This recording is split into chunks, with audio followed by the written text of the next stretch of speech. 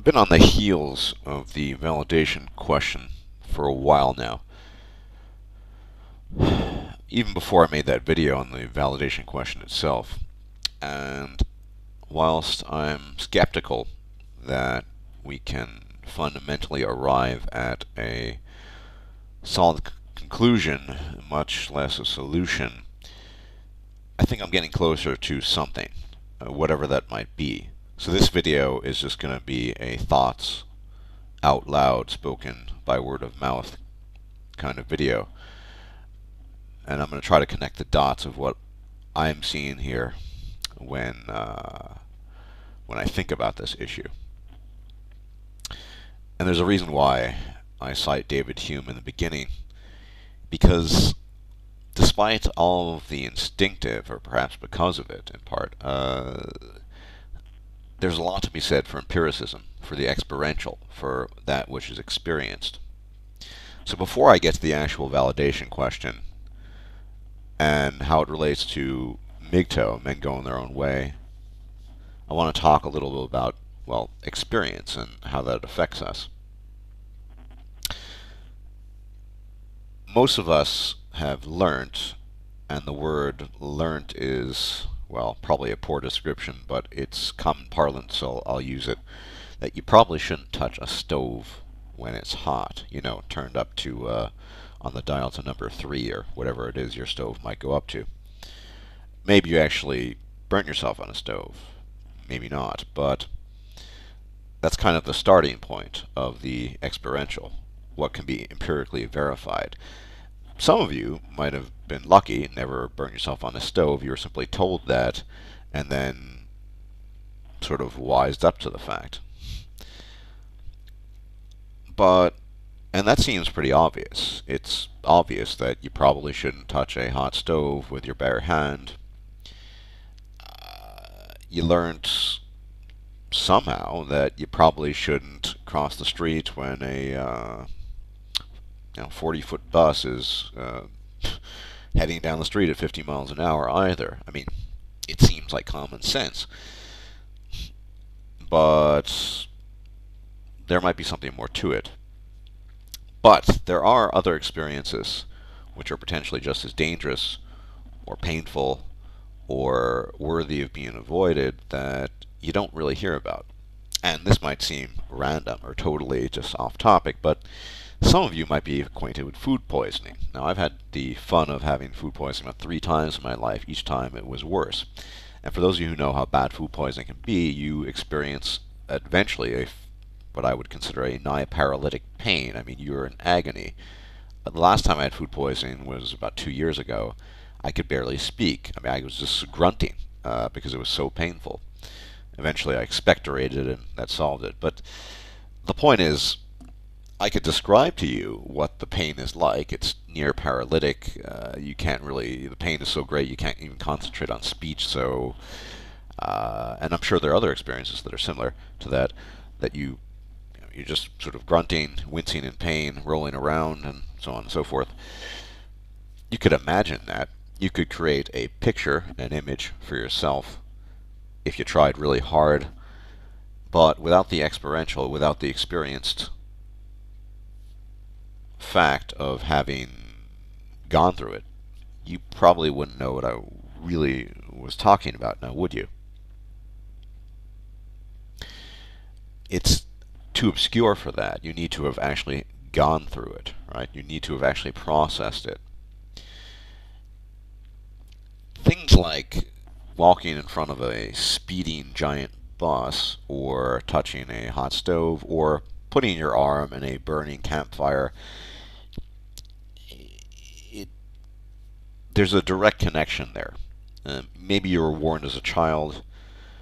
Maybe you simply observed people doing it and receiving the penalty for their ignorance or stupidity or poor choices. Who knows? But there's a direct connection there. But there is a host of other things in life that are far more abstract, far more obscure, or just far more removed. I mean, there's nothing abstract or obscure to say about food poisoning, but you might not know what I'm talking about if you've never had it. Once you have it, you will, vaguely, because it's still not and this is something I'm going to be talking about in a bit as well, it's still not, my food poisoning experience is not your food poisoning experience. And for those of you who have never had a food poisoning experience, my food poisoning experience is not your food poisoning experience at all. There's not even a semblance of similarity because it simply is not there. And that is where things get complicated. This is the point where things get complicated. Many things are learnt or appreciated, or better put, apprehended by custom. Don't walk in front of a speeding giant bus. Don't put your hand on a hot stove. Don't put your hand in a raging bonfire. Don't jump off a 1,000-foot tower. These things, because the consequences, whilst the actual physical details cannot be imagined or envisioned, are still there. In many cases, such as the bus or jumping off 1,000, it's death. We have a desire to avoid death. That is instinctive. So that's kind of readily comes to us as a function, as something to just not do. What about the more abstract things? And now I'm no longer talking about food poisoning. What about things like emotional anguish, pain? Very different, but maybe not so much. Custom and habit teaches us to appreciate things and apprehend things in their proper dimensions, in their proper positioning, or in their proper relation to the world and to you. That's why something immediate or immediately dangerous, such as the bus scenario or the tower, jumping off a tower, you appreciate that, you apprehend it, you don't do it, usually. Some things are a little more abstract, or not abstract, but a little more, well, rare, right? So in the case of food poisoning, so I'm pretty cautious after having experienced food poisoning thrice in my life about certain kinds of food, certain kinds of packaging. I'm a little more cautious than, say, Joe Smith, who may have never had food poisoning. Now, once again, custom and habit. You might be asking, where am I going with all of this, talking about custom and habit? David Hume, who to this day I think is one of the greatest philosophers and very insightful, though he was wrong on some accounts just because, well, he lived at a certain time when certain insights and knowledge were not available, has repeatedly in the inquiry into about human understanding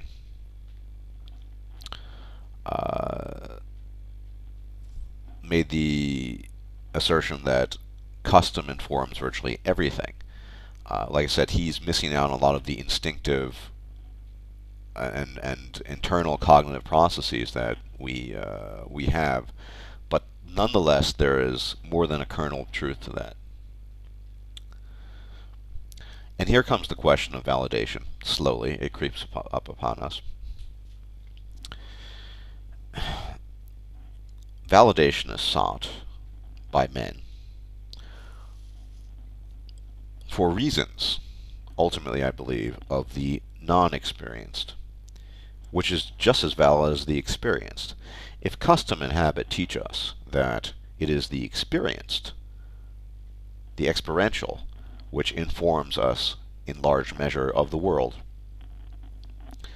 then the non-experiential, that which has not been experienced, can do so in like terms. What do I mean by this? Well, if you're in the habit or custom of doing something since childhood and into adulthood, you understand it, you can appreciate it, right? Could be anything. Maybe you learned the fine art of carpentry because your father happened to teach you from age 5 onwards. You're not even a carpenter, and yet you're a whiz with with tools and shaping wood and building things. Custom and habit. What do I mean by this? I mean simply that, and I'm going to speak the frank truth, that the desire for affection, for physical contact even, and I'm not talking of the sexual sort, for the validation of personhood is great, particularly great in children, and I believe at birth at least probably distributed in equal measure in both sexes. And this is, of course, uh, speculation on my part, but I'm going to try to justify it. What happens once the child leaves the womb, though, seems to be a different tale entirely. If women experience, or female children experience, greater validation, greater recognition, greater attention paid to their needs, their desires, their need for warmth, affection, physical contact, then they will be accustomed to it. They will have the habit and custom of it. Consequently, they will need less of it. In the case of male children, of course, they are routinely in a position to receive less of this. Of course, this is the general sense. I mean, it's not always the case. Receive less of this. So it's the non-experienced, the fact that male children grow up without physical attention, without hugs, warmth, physical intimacy, and I'm not talking about the sexual sort, the familial physical intimacy that is, and is documented as being very important to the well-being of children and to human beings in general, without proper praise, without attention, without concern, and so on and so forth. This non-experienced, this non-experiential, becomes effectively the experiential and the experience itself. So the non-experienced custom and habit can, over time, transform, mutate into the experienced custom and habit. That is, an absence of something becomes a presence of something. However, that presence then becomes more void than anything else. Thus, we have the problem with validation, the beginnings of it at least, that need for validation becomes far, far greater because of a long time absence of the experience. Men are simply not used to it. They're not used to the kinds of validation that women generally receive, and thus they long for it. It is a true longing on the part of men. And that becomes their custom and habit. Right? And it's very difficult to break. What I'm proposing here is essentially a social construct that nonetheless, as I've always intimated in my videos, has its basis in biology. The fact that, generally speaking, the golden uterus, the female is held to, or is maintained to be of higher value than the male in a general sense, leads to a social conditioning, can only be called that ends up with her having less need for validation overall than men. It's not to say that women have an insatiable need for validation, but in terms of its magnitude, although men are loath to speak of it, no greater, far, far smaller, far more minuscule than that of men. So the absence leads to the presence, or if you want to call void anything, maybe presence isn't the right word. The non-experienced becomes the experienced. More importantly, the non-experienced leads to the experienced. So, or the desire, rather, to experience what has not been experienced. And it might seem that I'm sort of speaking in tongues, but I'm doing my best not to. The need is always present. It's a biological need. But the social environment has prevented the individual male from receiving it, and it leads to the conundrum that most men find themselves in. Desperate for validation. Desperate for validation from the world. Words of praise, acknowledgement of accomplishment, and in the sense of the male mother need, I mean, there's raw sexual desire, which is, I think, actually more this desire to conquer the female sex, to acquire sex itself, is more a reflection of much more a reflection of the verbal aspect of things, of that need for praise. You know, the man, the Don Juan, the man who sleeps with many women, he is accorded some sort of respect. He's bedding many women, and hence he's accorded terms of respect. He receives some kind of verbal accolade.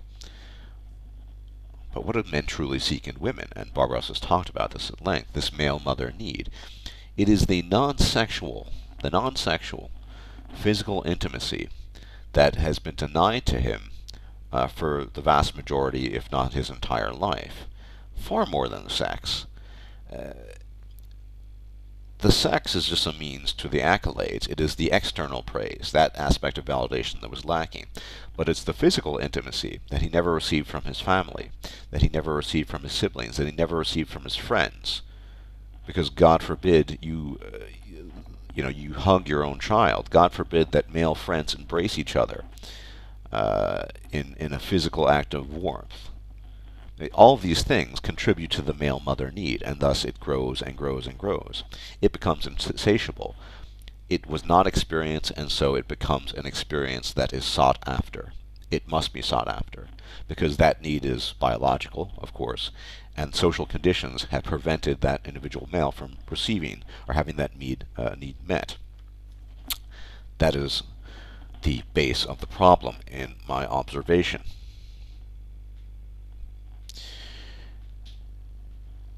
Which, of course, leads us to another problem. Given the gravity, the strength, the depth, the power of that need, by means of all the things I've just explained, it's very clear that it almost certainly cannot be overcome by conventional means. And here's where I'm going to start talking a bit about MGTOW. I've been thinking a lot about MGTOW recently, and the fact that I'm a man who's going his own way. I don't even know if I like the term so much, but I just kind of do my own thing. Let's just call it that for the time being, I guess, although we can kind of use MGTOW in a general sense. A lot of it has to do with experience, does it not? We're talking a lot about experience in this video. The experiential, the experience, leads to realization. And in the title, as you can see, I use realization in two senses of the word.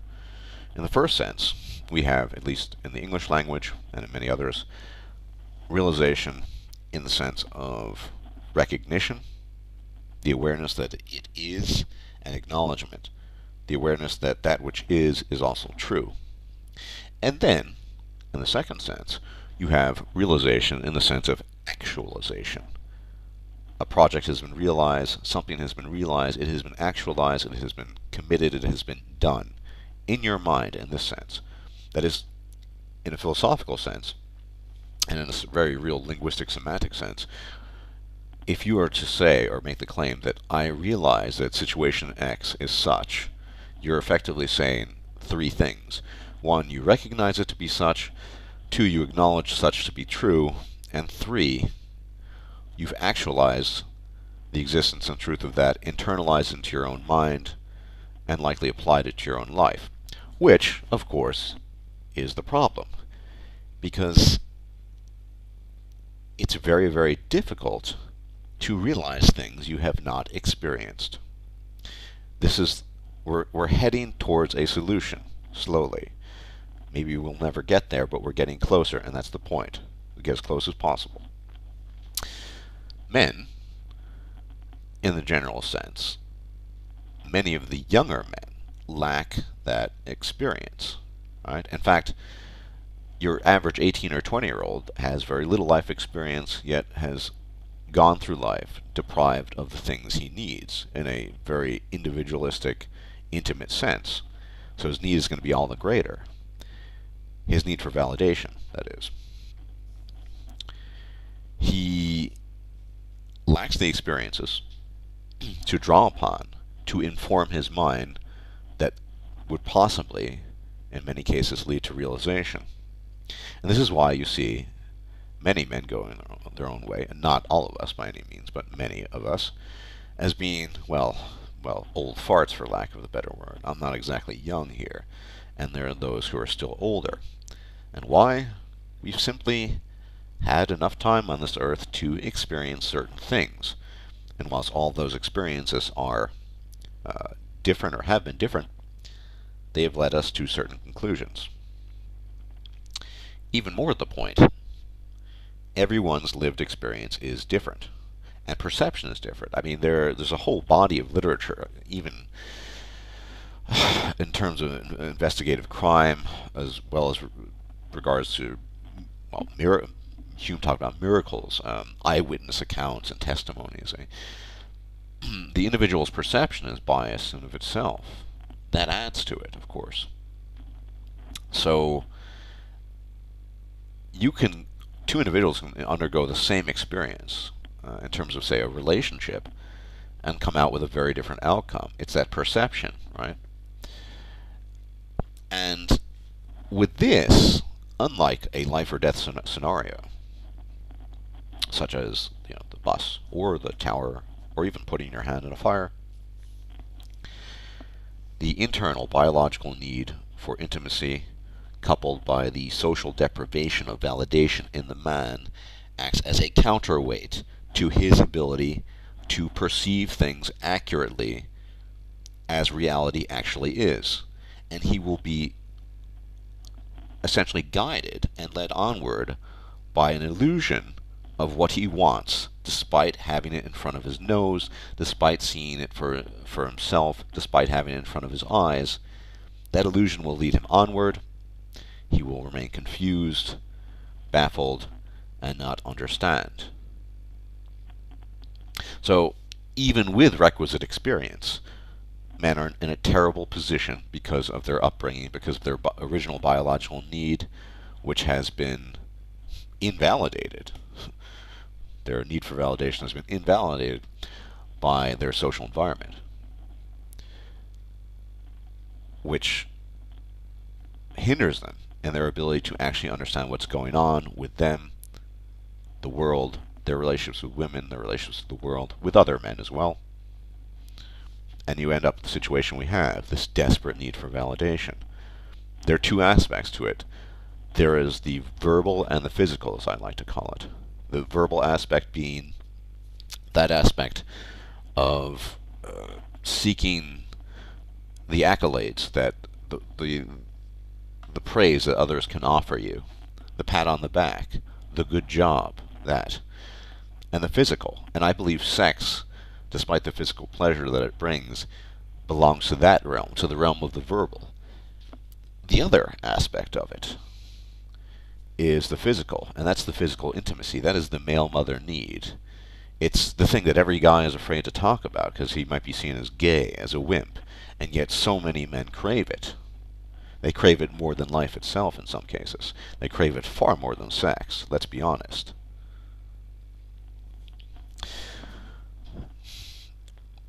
So, in not acquiring it in childhood, and not having access to it in adulthood, and so on and so forth, the desire for it grows and grows and grows. As I said, acts as a counterweight to realization in every sense of the word. And I'll repeat that because it's very important. Those three senses: one, recognition; acknowledgement; and then actualization. And in this context, internalization. It's very difficult for men to grasp something that may be harmful to them when the desire is so great to have it to begin with. And thus, we're stuck in a bit of a dilemma. Well, you might be asking what that dilemma is that, as they say, education starts with the young. There's a reason why most men going their own way are older.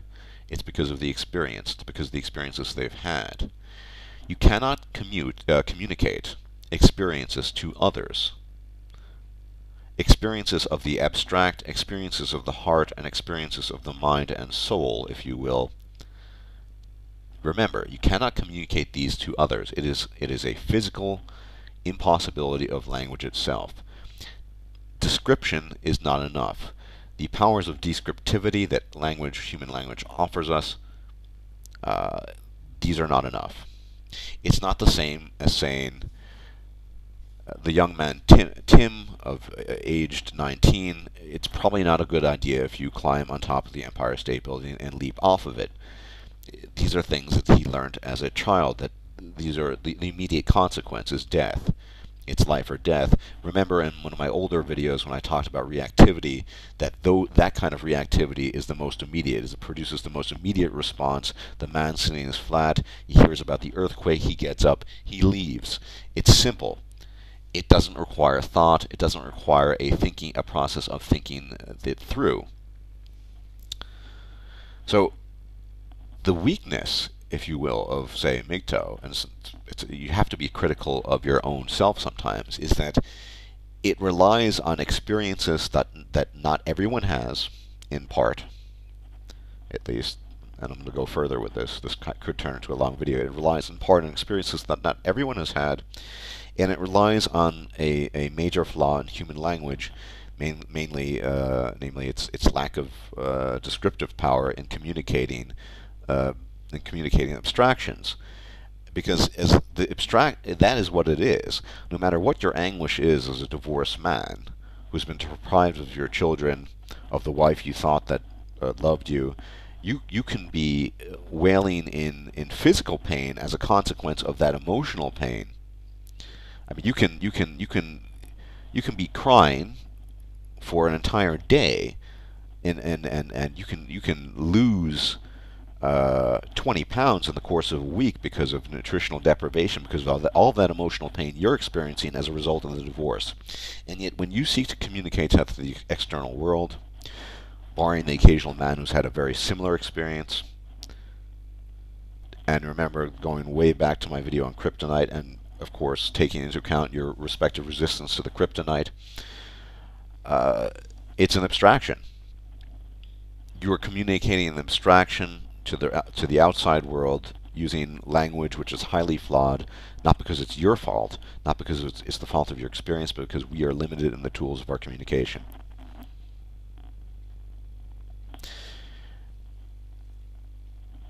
So here's where the problem lies.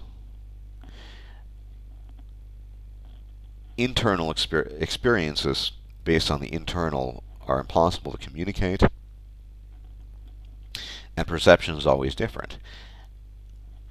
Another example, I mean, it's entirely possible, I will concede, that a man finds the microbacterium in the haystack, as I like to call it.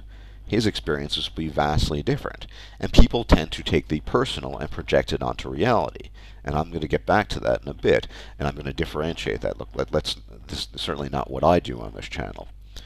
Though personal experience inform me, they do not create the reality for me. They inform me, but they do not create the reality that I exist in for me. But many men who have had good experiences, if they want to call them that, I mean, like I said, perception is very flawed. Often individual perception will say, well, that's not been my experience, and then project that onto the rest of the world. That particular female, the microbacterium that he is enjoying a relationship or marriage with, is then the gold standard, if you will, for all other women. Ignoring the fact, and we have to be clear about this, that even if Stardust had had brilliant, quote-unquote, loving relationships with women, which he did not, that would do nothing to change, say, the fact that worldwide, and it is really worldwide, I've been looking for months now at statistics in other countries, that 70 to 75% of divorces are initiated by women, that women's hypergamy, particularly when enabled by the state, is a disastrous and, in some cases, monstrous thing. That would do nothing to vitiate the factuality or the magnitude of a problem. It's like saying, essentially, it's like saying, well, you might win the jackpot, the Euro jackpot. A while back, some guy in Frankfurt won 45 million euros, and then and then a couple of weeks later, he says, "Well, not been my experience looking for a job, or that's not been my experience with finances. The economy is doing really well. There are no financial problems. People aren't suffering economically." Because the vast majority of the world is following the pattern of we're in a depressed economy and probably will likely remain so for the next decade, right? But the guy there is enjoying his 45 million euros. Can't really see that anymore, right? He's basing it on his own personal experience. Now, most people, of course, would be smart enough, at least in the realm of economics, not to recognize that the exception is the rule. But once again, men are very biased by their biological needs, and furthermore, as I've mentioned many times in this video just now, their socialized, conditioned needs, or furthered needs, needs furthered by socialization, to believe and base things on a singular experience when that experience might be good. And I did go off a bit of a tangent there. I'm merely stating that to explain the importance of the fact that what your individual experience might be is often, if it's positive, may not be reflective of the general trend. Remember, we talk about general tendencies here. But how is a MGTOW then born? What is the process? Well, in the case of older men, and I'm using the term old loosely, although I have particular views to be euphemistic about age. Those of you who know me at a more personal level know what I'm talking about, so have a chuckle at that. 30 onwards, say, age 30 onwards, that a lot of it is association. By citing statistics, by citing information, by looking at studies, these studies corroborate your own experiences. And your experiences then inform you and allow you a more accurate picture of the world you live in, your relationship to other men, your relationship to women, and so on and so forth. But in the same token, it's not the corroboration of your experiences that makes them factually accurate. It's the data out there that exist that make the things factually accurate. The corroboration is important because it's the experiential step towards becoming a man going your own way. You see where I'm getting at here? The corroboration is extremely important, but it's not the actual truth itself. The truth is found in the rigorous and often scientific study of phenomena. In this case, in the reproductive phenomena between men and women. But how can you communicate that to a 20-year-old? Once again, all abstractions.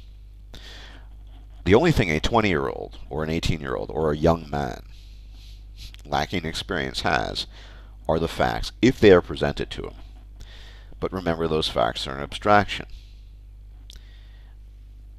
Most will not even be able to put them together in a context to come up with something, such as, well, how hypergamy works in a relationship, if they've never had a relationship, if they only had one relationship, if the relationship is just beginning. I mean, the simple fact is that we become MGTOW by dint of our experiences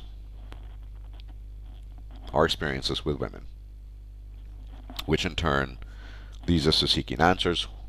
We study the science behind it, we study the information that's out there, that's available, and then we, in our own minds, make corroborations between the studies, the things that we've read, and our own experiences, lived experiences, the experiential, our own habit and custom, and this leads us to where we are now.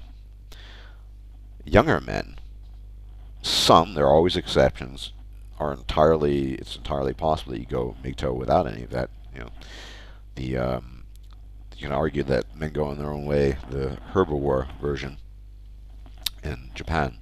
The grass eaters are such men. Most have never even had relationships.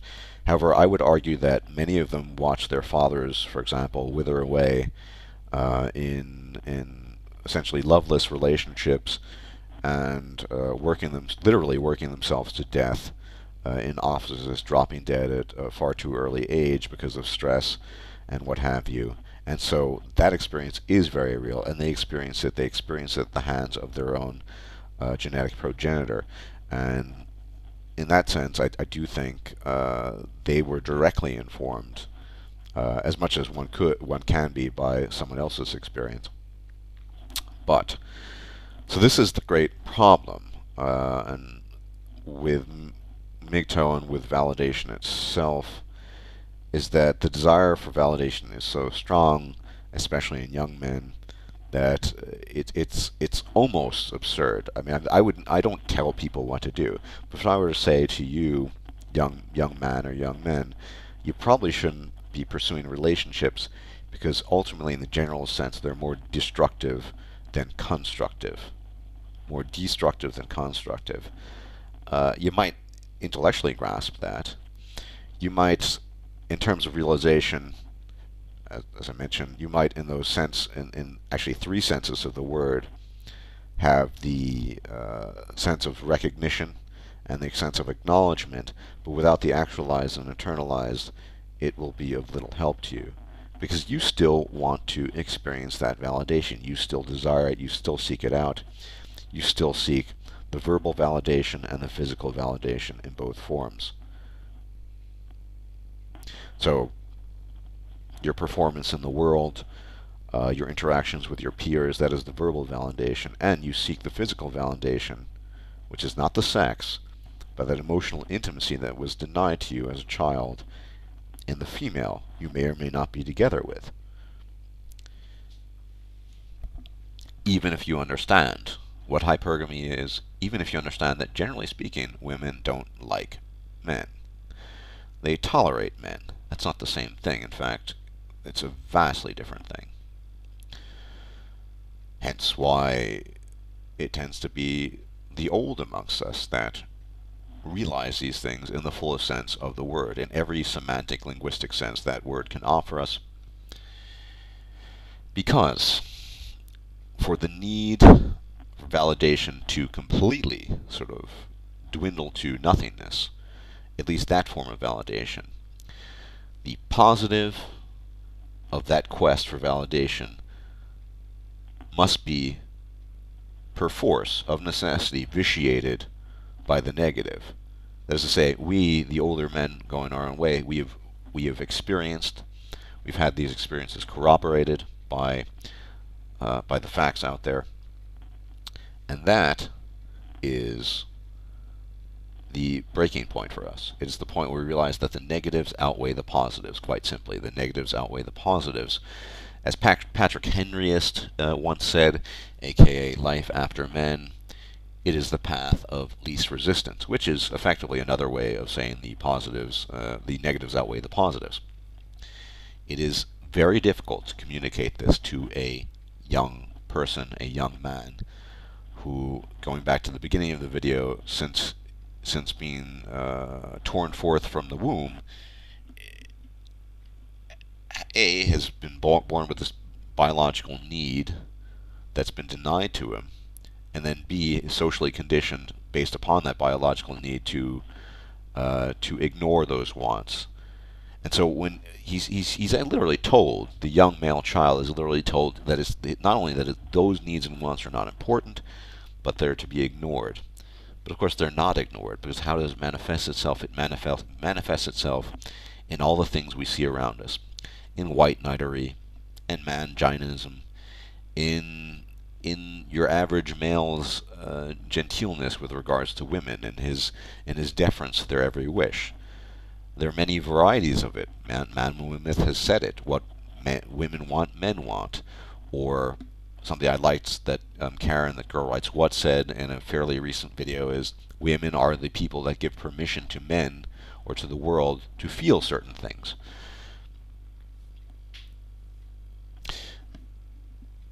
Without thorough experience, and without those experiences themselves biased by your own personal interpretation.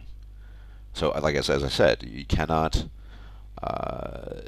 it's not your experiences that confirm the truth. The facts that are available that can be seen, that can be gleaned, that can be studied, that can be read.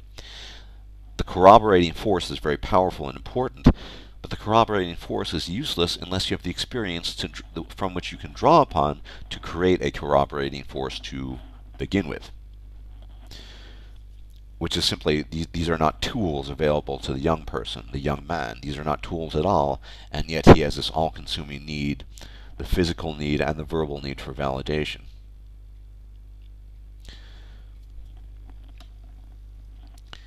This is the problem. This is why, call me a pessimist if you will.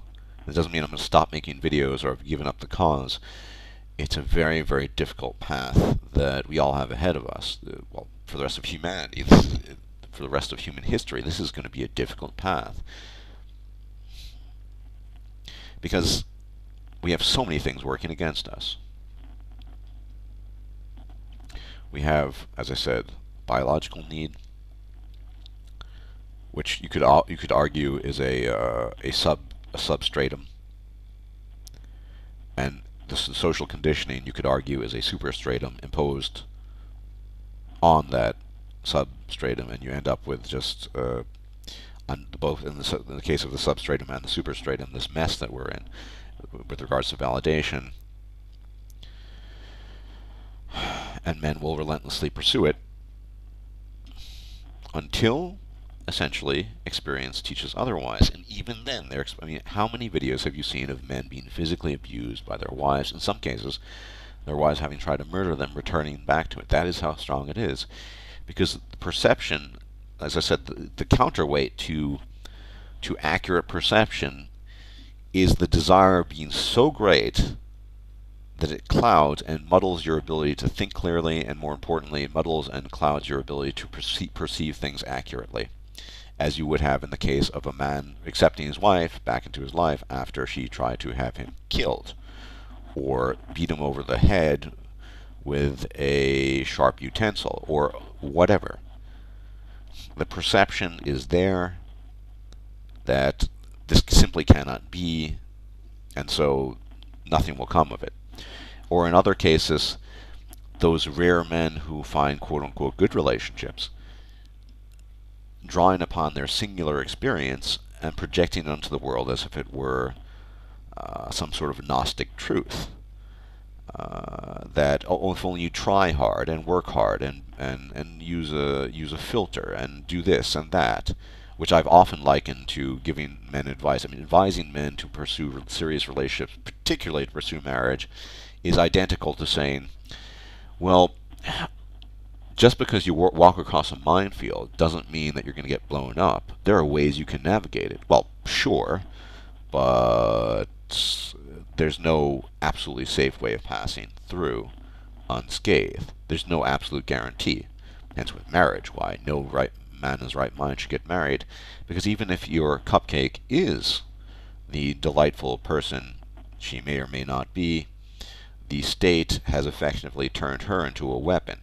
Whether she chooses to make use of that weapon, to pull the trigger of the gun that she has been placed in her hands, and I've talked about this in the past, that's up to her ultimately. And remember, power corrupts.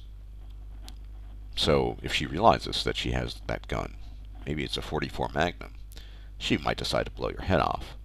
And it doesn't matter how discerning you were or how much you filtered. What matters is the potential destructive power she has. And that was a bit of a tangent, but I apologize.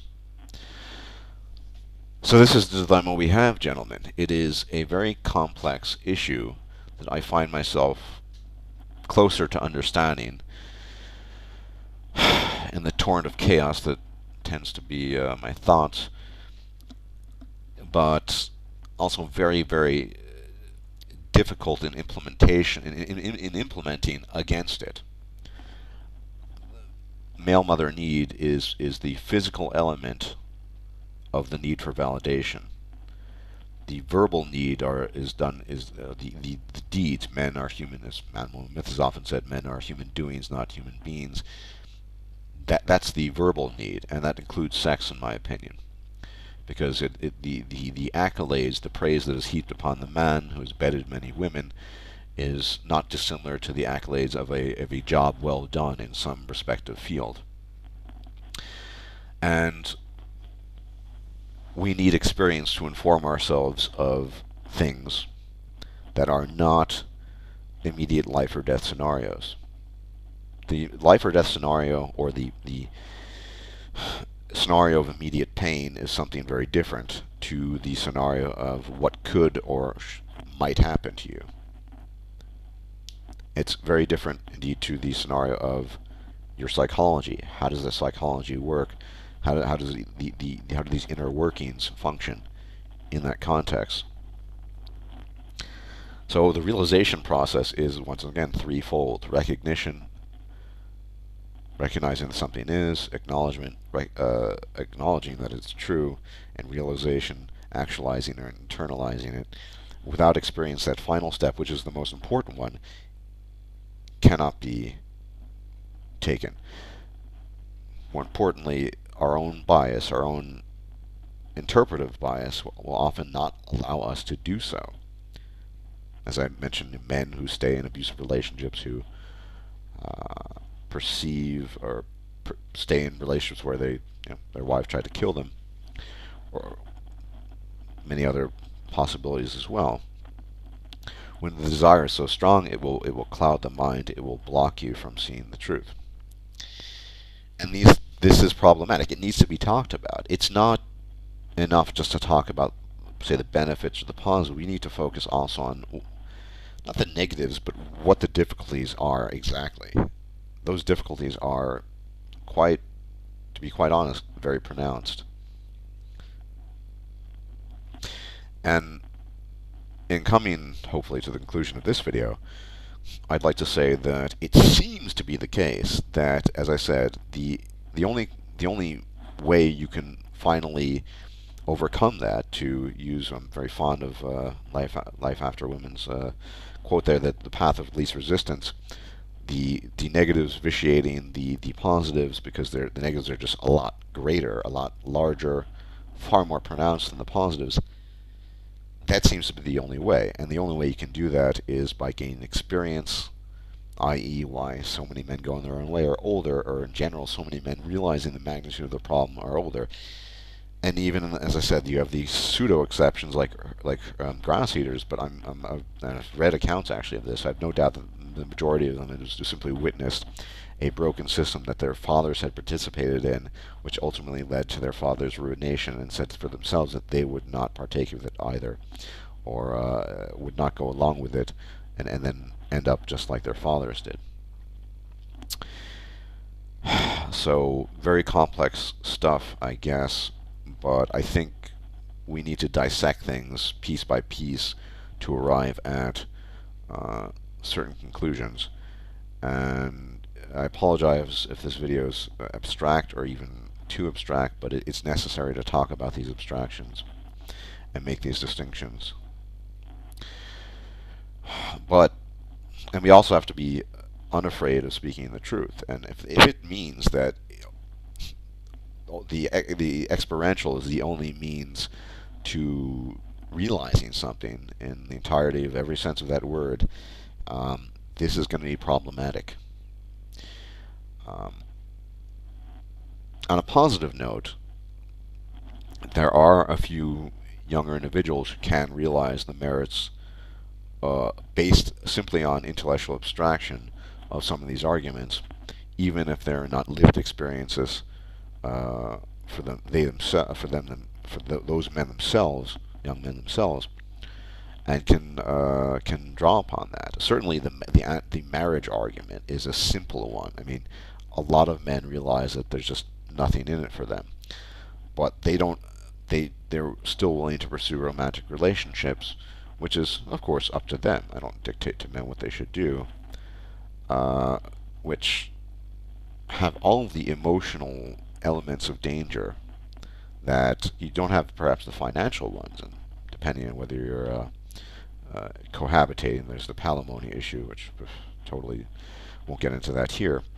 But they have all the emotional elements of danger the physical elements of danger in some cases that a marriage can carry with it, and they won't realize that simply because they haven't had the experience.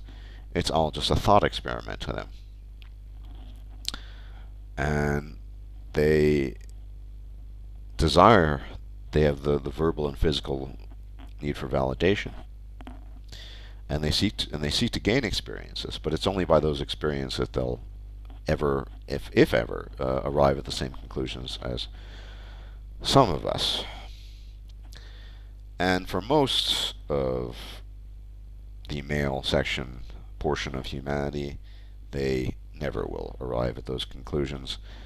These are the men who, as I've mentioned in this video, have their vision, their internal and external vision, clouded, befuddled, and muddied by a desire that is just so strong it will not allow them.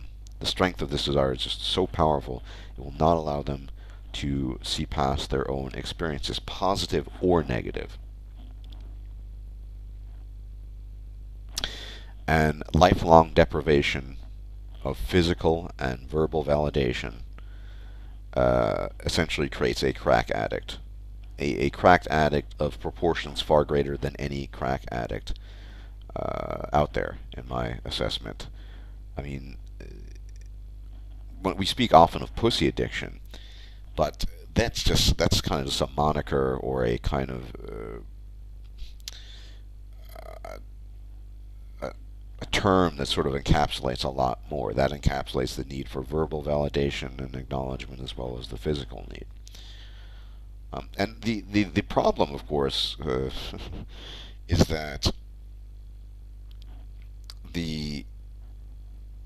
I suspect ultimately that the physical need for validation, I think Angry Harry put it once, the need for touch, right? That's part of that. That's male mother need is far greater than the verbal one, because that's the verbal one is more easily acquired. Men can bed women, they can achieve in academia and their jobs and athletics and sports. But the intimate need, the physical need for intimacy, men are not allowed to be intimate amongst themselves, and obviously I don't mean sexual intimacy, and because they might be accused of being gay or abnormal or deviant or whatever. They're also not allowed to be intimate with women, because women will despise them for that. As much as women complain about the man who sort of just fucks and chucks them, that is the model that they respect. I mean, and I'm using the term respect loosely here, right? That's the model that they find most attractive. The man who seeks true physical intimacy, the power of touch that Angry Harry mentioned once, he is despised by the woman he's together with. He is seen as a weakling, and remember, women hate weak men. There's only one section of humanity that has, or is at least permitted to have, weakness. It's not that men with weakness don't exist in the eyes of women. It's just that they're despised. It's acknowledged that men are weak sometimes, but it's disgusting that they are. And hence the vicious circle. The devil's circle, as they call it in German. The never-ending cycle that ends finally with death when you get so old that you just can't pursue it anymore. But the male mother need, that physical need for validation, never being fulfilled in the form of a relationship, because it is routinely denied to men because their female partners despise them for having it to begin with and for exercising it during the course of the relationship itself. Never mind all the verbal aspects, which are more achievable, the verbal need for validation, but that too, because all of that was never present in youth, that those needs, neither physical nor verbal, were met during youth. It just persists and goes on and never ends. Anyway, I'm going to stop here. I've been talking a lot, I admit, and I hope it wasn't too rambly, but it's a very complex topic, and it cannot be talked about or even thought about in simple terms. So as always, thank you for watching, and it should be interesting to listen to your responses and insights on this. And yeah, take care.